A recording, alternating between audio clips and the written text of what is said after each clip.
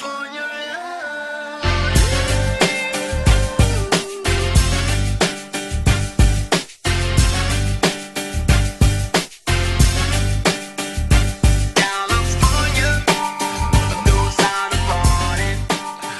your boy Masta B here, live from the MMB Radio Studios for the MMB Radio Podcast. No topic is too big or too small. And on the phone lines right now, I want to welcome in. He's an actor, a filmmaker. You're going to see him in the new Tupac Shakur biopic, All Eyes on Me, which is in theaters this Friday.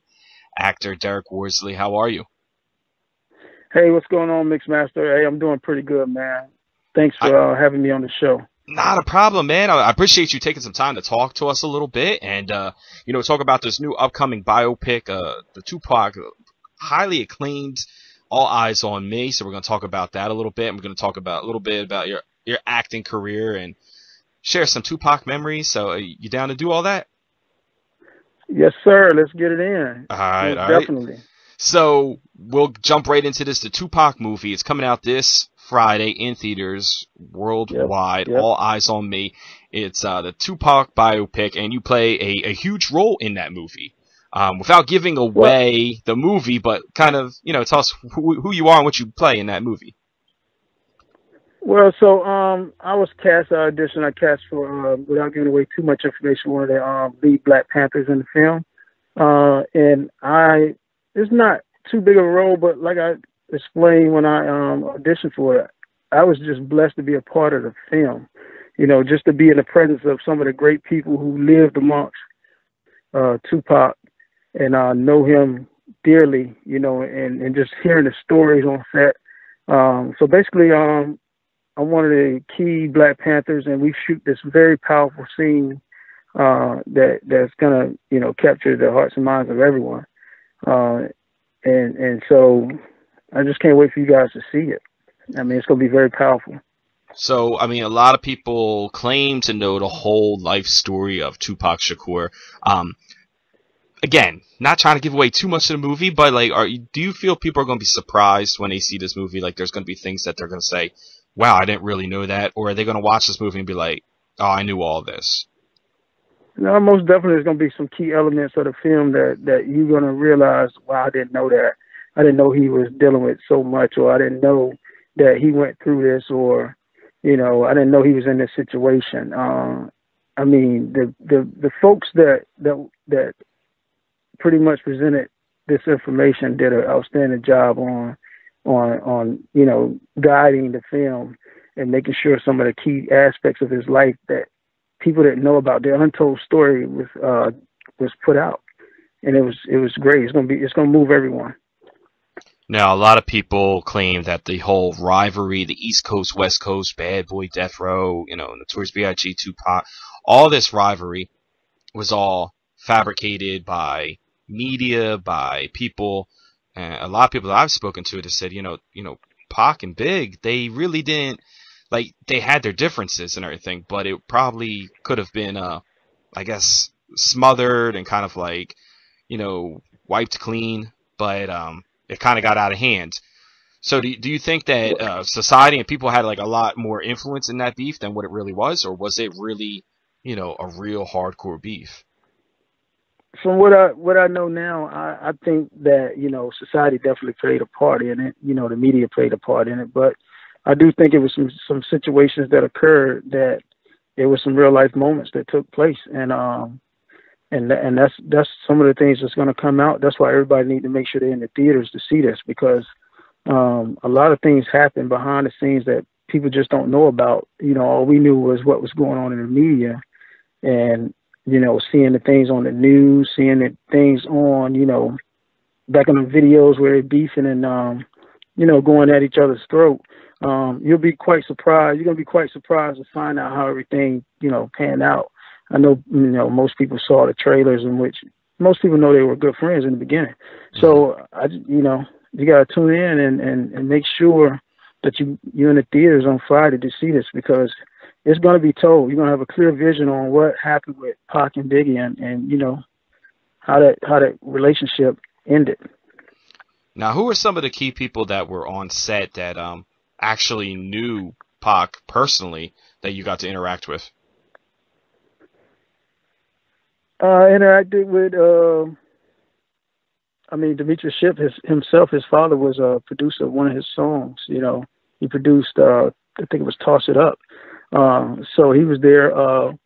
Tupac's mom was on set before she passed away.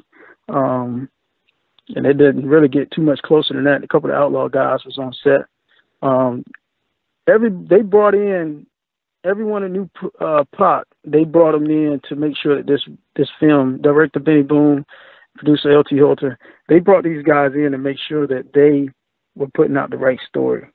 Mm-hmm. Making sure it's accurate as possible. Had that, right. That is authentic. Right, very authentic. Now, when you saw the opportunity to this, I mean, obviously you had to be a big Pac fan, like as most of us were.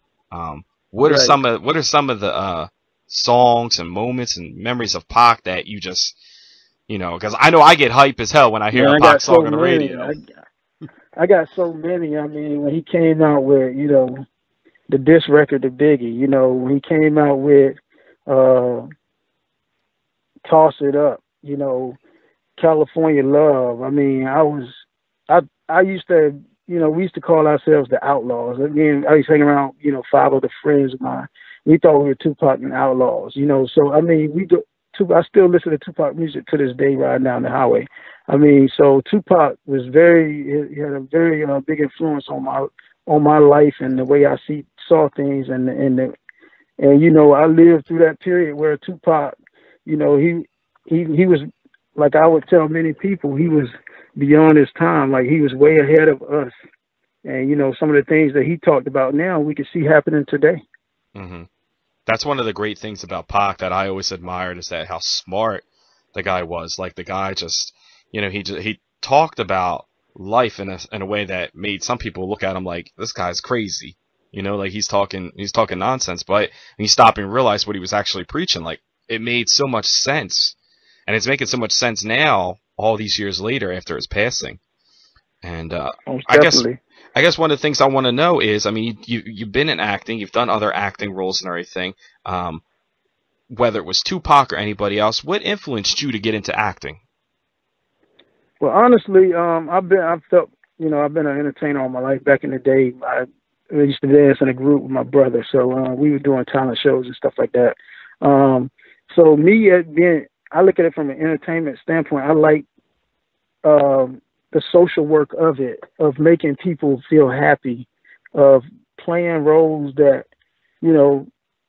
portray things or situations that could, influence people or, show people what it's really like, to be in that situation and give genuine social work. For me, it's not for me. I look at it as it's my gift to give back. So that's why I'm into it. That's why I love the art, of acting, because one day I can be a police. The next day I can be, a homeless man on the street. The next day I can be, a Black Panther playing in a Tupac film, interacting with real life Black Panthers in the scene, so it's a very powerful thing, a very powerful tool.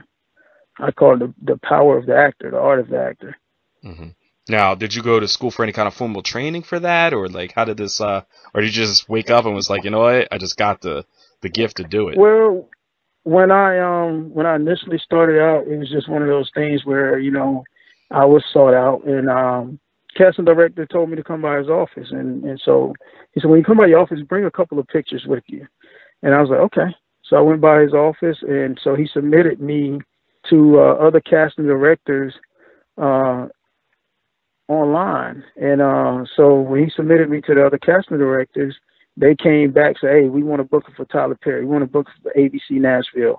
We want to book it from USA Satisfaction. So I automatically had 3 jobs. He's like, look, let me tell you something. You got a chance. He said, because normally, we would probably get 1 or 2 bookings, but you've got 3 solid bookings. So immediately when I took the Nashville job, I mean, on set, I went on set, Callie Corey, creator, producer, director, and I was playing the role of a cop. She said, you're hired, reoccur. By the way, here are your lines. So I was automatically brought into the union from that job, from that day forward. Everything has been downhill effect, and I've just been, going at it. But yeah, to answer the question, it was a period where I had to go through formal training. I took, acting classes and I work with an acting coach now every week, Jeff Meeks, out in L.A. He's been in the game for about 45 years, so he takes me through everything that I need to go through. He's brought out any range from the high range to the low range to where he's had me doing the primal moaning. So, yeah, you have to definitely, once you're in, you have to definitely master your craft. That's in anything that you do. Mm-hmm. Now, where are you originally from? I'm an Army brat, so I was born in Tarboro, North Carolina, but I traveled throughout all over the world because my father was in the military. Yeah, so. Now, coming from a military background, did you find it harder to be able to express yourself in different artistic ways, like doing acting, or were you pretty much, given the free will to just go for your dreams? No, I think you become, because being in a military background, you're around so many different people, and you pick up so many different traits from other folks, from the way you talk. 1 minute you're living in, New York, so your accent changes. Next minute you're living in the South, so your accent change. Or you're living overseas. So you're actually living that life to where you become flexible and you become a well balanced person where you can do different things. True. We're talking to Derrick Worsley. He's in the new Tupac biopic, All Eyes on Me, in theaters this Friday. Now, one of the cool things that Pac did is he inspired so many people, inspired so many young people. You see a lot of talent out there, music artists, actors, because Pac did a lot. He did poetry, he did movie, he did music. He was an activist, whether he embraced the role or not. Encouraged a lot of people. What is something that you would say to any young minds out there that are trying to get into acting or music or anything that could possibly spark their interest to keep achieving their goals? Well, I would tell you this, like I tell everybody, achieve the unachievable. Don't quit, because in this business of entertainment, one day you high, one day you low, and so if you really want to go out there, just master your art, work on the technical stuff, that's going to make you that much greater. And, if you can't join them, then beat them, so, if you can't just because you're going to get a lot of no's before you get a lot of yeses. Mm-hmm. So just because one casting director or one A&R tell you no, keep going to the next one until you get that yes. All it takes is that one yes, and then you're on fire, so don't quit, keep going. There are going to be tough days where you say, you know what, I just want to quit. Just go back to the drawing board, go back to the studio, go back to the voiceover room, whatever you do, and just start over again and rebalance and regroup and keep pressing. Now, a lot of people say that the hip-hop game and music game has changed so much since the days of Biggie and Pac, and a lot of people will tell you that if Biggie and Pac were still around today, a lot of these rappers out there wouldn't be, doing their thing. Now, I know music is not your expertise. It's not the field you're really in, but what do you think is one of the key elements that is missing, or an element from the music scene that you wish was still around today that would bring some of that classic music back? Well, actually, I started, like I said, I started out dancing. I'm a big music guy. I just, my life just took a different route, but I think today, the older rappers have to figure out, because we get older. So, mm-hmm. Even like I think I heard Neo say, we got to figure out a way to interact in this new culture. Because not only in that, the independent world is so accessible with the new technologies. It's easier today to be independent. You wouldn't get any media attention back in the day because you had to be signed to a major label to get, commercial ads, to get, radio play. Today, you got YouTube, you got Instagram, you got Twitter, you got all these other Snapchat, you got all these other social platforms where, you know, you can showcase your talent right in your living room. You can showcase your talent right on the move. So I would, if Pac and Biggie were alive, of course they're legends, and I'm pretty sure they would have figured out a way to exist in this world.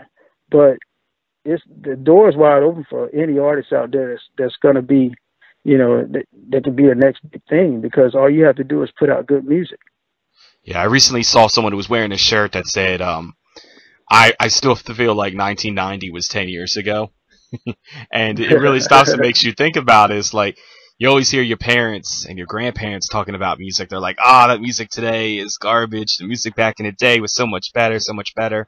And I kind of find myself now saying those same things where I'm like, man, like I really love old school hip hop, but there's a new wave of talent that's out there. Who are some people that you're listening to right now that you're really digging? I'll tell you, I'm really listening to right now. I'm really listening to Future. He's got me into Migos. They stay hot and heavy on my playlist. I listen to Dave D's, a guy from VH1, Dated Naked. He's now doing music, so he has a hot song, Jokes on You, that's out there on iTunes. He has that real good, that classy R&B tune. He kind of bringing back, but he's a new guy, but he's bringing a newer feel to it. So I listen to him. Half of the guys' name I barely can call out. Kodak Black, you know, he's out there. It's a few of them that's kind of caught my attention. But like you stated, it's nothing like the old school music. But yeah, it's a few that stays heavy on my playlist. Now, one of the other things that I thought was really interesting when I was looking at your Twitter bio, says professor. Now, yes. Where are you professor at, and what do you teach and lecture? I teach the logistics management classes for St. Leo University. I teach information technology at St. Leo University. Okay. Down in Florida. So they have remote locations all over the world.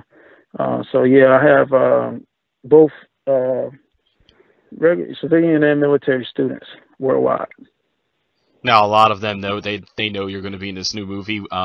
What did they say when they found out that you're going to be doing a movie about Tupac? Oh man, a lot of people got excited because it's an exciting thing to do.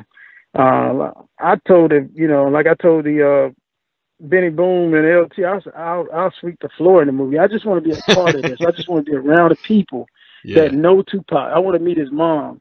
You know, I just want to be in that presence, because that presence was very powerful the entire time. I mean, like, very powerful. Like, one of the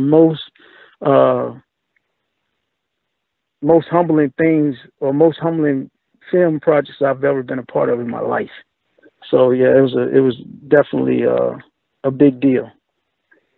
Yeah, definitely. And like I said, and to be able to just be like a sponge in that situation and that environment, and just kind of get so much wealth of knowledge, and just hear stories from people that, you know, surrounded themselves with Pac, and just getting all that authentic, real stuff, and not just stuff that you can, you know, check out on Wikipedia is priceless experience that you can't buy that on eBay. You know what I mean? You can't just, you know, go on Pinterest and get that experience, you know? Not at all. The movie drops this Friday, June 16th, All Eyes on Me. All right. I'm going to let you have this moment right now. If you had to pitch the idea, why should people go out there and see All Eyes on Me, and don't you see Cars 3 or what other Wonder Woman, any other movie that's coming out? No dissing to all those other movies. I'm sure they're going to be great, but why should people go see All Eyes on Me? Sell it to me. You guys been waiting for this for years. Everybody wanted to know Tupac Demons. You know, everybody wanted to know the good, the bad, the ugly, what happened, you know, with him and Biggie. Everybody loves Tupac. You know, Benny Boom, LT Holton, and Morgan Creek Productions did an outstanding job putting this whole thing together. You should go out there and see it, because you don't want to be the one to miss the story. You don't want to be the one that has to go back and go to Netflix later on when it comes out, or buy it on Blu-ray, DVD. But you don't want to miss this opportunity. You want to be right there in the moment. You want to be in that moment when hits that theater and you want to watch it for the first time as soon as it comes out, go get your tickets. I'll be doing red carpet event premiere down in Atlanta with the cast and crew. I'll be tweeting live. I'll be snapping live, and I'll be showing you some of your favorite celebrities out there at that event. So be there, be active, and you don't want to miss it because it's Tupac, and let's do what we're supposed to do. Let's represent and respect him, the legend, and give him his just due that he deserves. That's what's up. And let everybody know where they can follow you at on Twitter and Snapchat so they can get all the details from the red carpet. You can follow me. I'll be tweeting live. I'll be snapping live. I'll be live on Instagram at Life of D Worsley. LIFEDWORSLEY. Life of D Worsley. I'm on Twitter, Instagram, and Snapchat. I'll be covering everything live. Make sure you tune in. Make sure you follow me. I'll follow back as well. And let's have a great time this week. It's going to be a good week. Definitely. So make sure you go get your tickets. Go see it this weekend, Friday. Even see it Saturday. You never know. You see it once and then it's so good you got to bring someone else along. Right. And Derrick you mentioned about seeing it on Netflix and the DVD and Blu-ray. Hell, go get that too after it comes out so you can have it and just own that piece of history for afterwards. Yes. All right. Derrick, we appreciate you taking some time, talking to us a little bit, and we're going to be definitely checking that out on Friday, checking out the Snapchat and all the other social media platforms. And it's just cool to be able to talk to you a little bit, to talk about the experience of, All Eyes on Me. And we hope to hear and see more big things from you, see more movies coming out. Yes, sir.